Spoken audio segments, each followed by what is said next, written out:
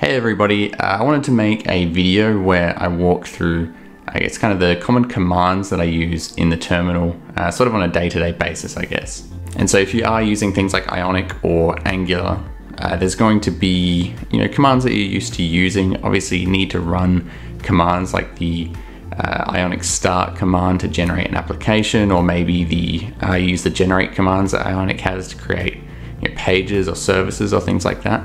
But then there are also just the generic commands that you can use to navigate around the terminal as well. And so these are things like changing your directory or creating folders or files or deleting folders. And these are the kinds of things I guess you don't really need to use. You can sort of get by without using most of these if you prefer to just say open up, find a window and just delete files manually by clicking or creating new files that way. But if you are at least, I guess, a little bit familiar with running these commands, you can save yourself quite a bit of time if you get comfortable with doing more things inside of the terminal by running commands. And so if you look up various commands that you can run in the terminal, you'll probably find a lot that you can use, and there are a lot of useful things you can do. But personally, I find that there's a reasonably small set of commands that I use on a day-to-day basis. So I wanted to focus specifically on those. So if you aren't that familiar with using the command prompt, with running these commands, then you could just focus on these particular things and they'll probably help out quite a bit. So this tutorial is going to be specific to a Linux Mac environment. So if you are running Windows, you're not going to be able to run these commands exactly. So sorry to those of you who are using Windows, but if you are still interested, you should be able to find kind of one-to-one equivalents of most of these commands. So it'll just be a matter of looking up, what those differences are. Okay, with that said, let's get into actually trying out some of these commands. Okay, so I've got my terminal up now. I'm actually using iterm2 for this, but you can just use the standard Mac terminal as well.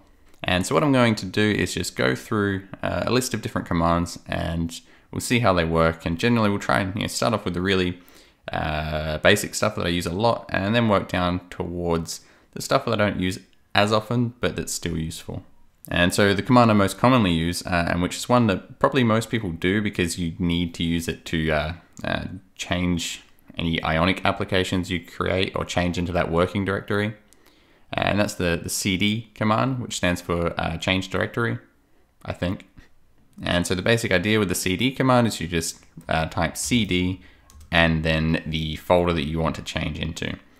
So I have a test application set up that I just use for videos and stuff called Playground. So if I write cd playground, that's going to switch into that directory for me. You can also go back directories if you want by doing cd .. So that's going to go up one level. So you can see now we're back in the videos directory again.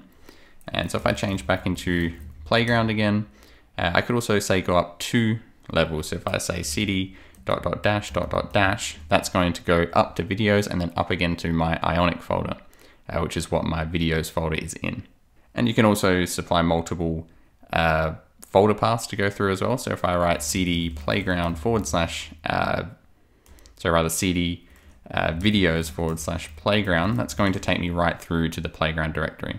So you can either run these commands one at a time. You can just go cd .. cd .. and then cd videos, cd playground. So whatever you prefer to do, you can do that. And another useful tip is that if you want to change back to your root folder of the user folder on your computer, you can just do cd tilde, I think it's called, the little squiggly thing, and that's going to take you back right to that root folder.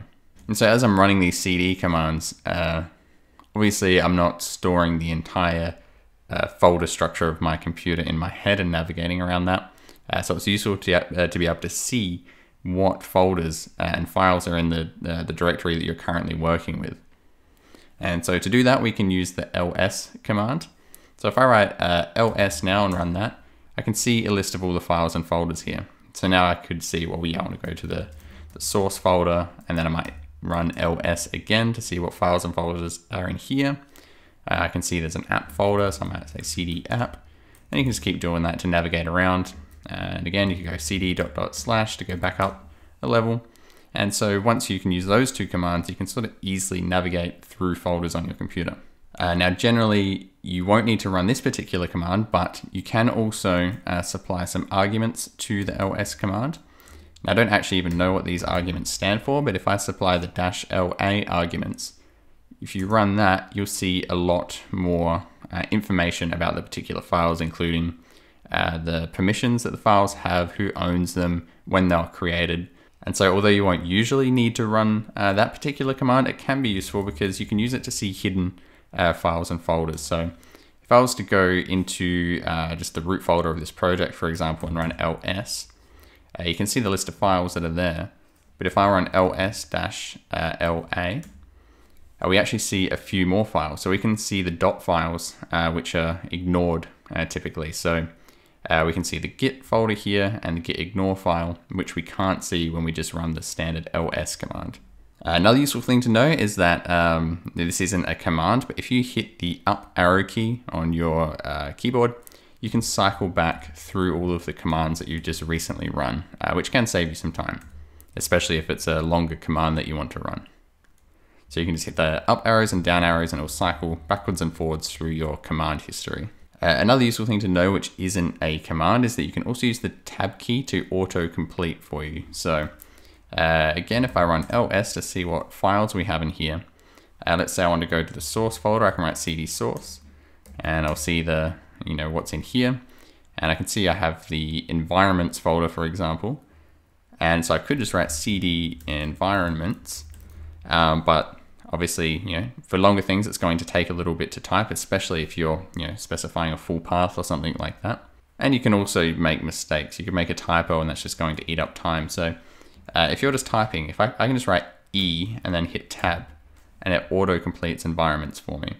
If there's multiple files or folders that started with E, then you might need to type a few more letters. So you might need to type like ENV before you could auto complete.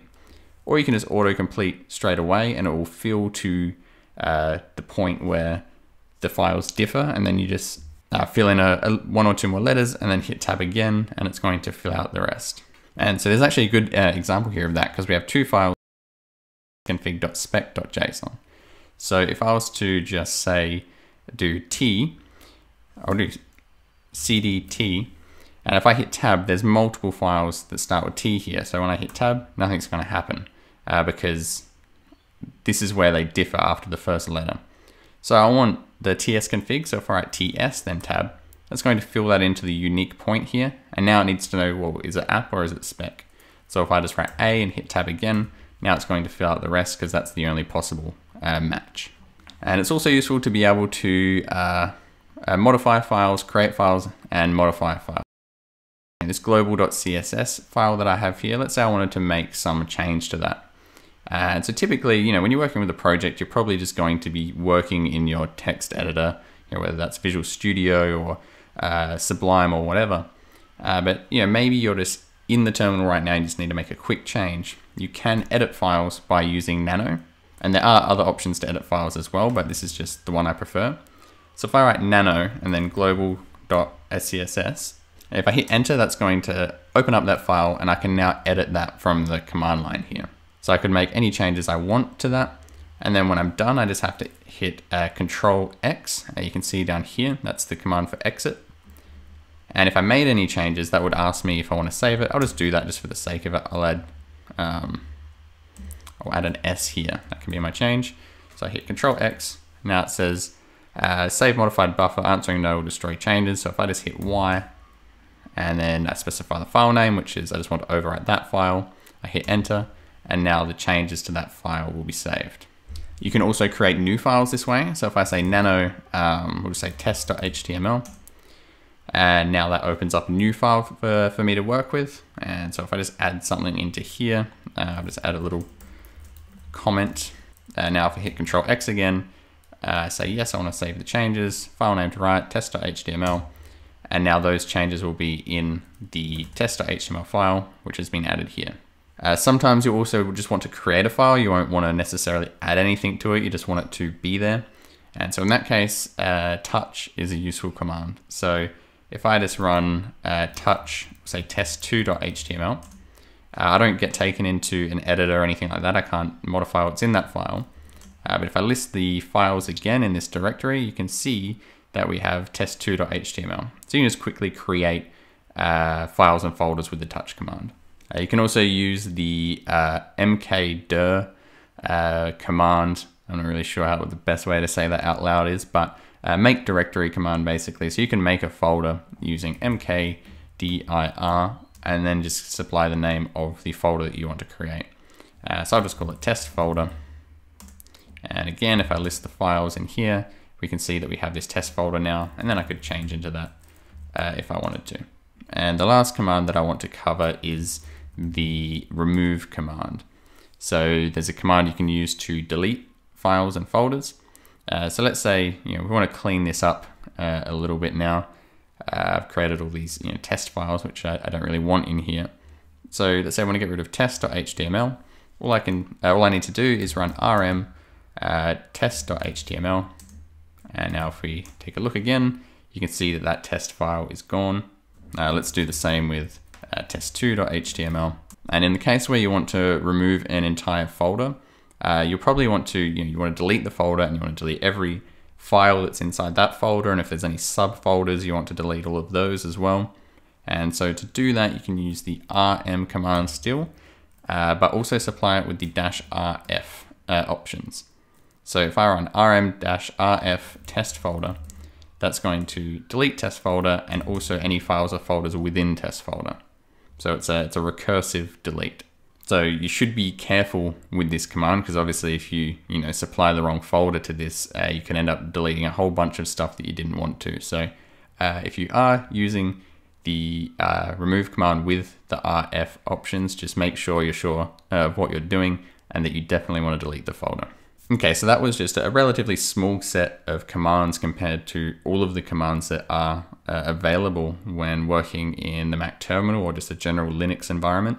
But as I mentioned earlier, these are the commands that I use most days. A lot of the time I won't even use the make directory, the remove commands, the touch and nano commands. Mostly it's just cd, ls, and that's about it really. But those other commands do come in handy sometimes. So if you are feeling intimidated by all the commands that are available to learn, if you just focus on this small set, that'll probably be really useful to you and you'll be able to get a lot of benefit out of that. Okay, so I hope you enjoyed this video and I'll see you in the next one.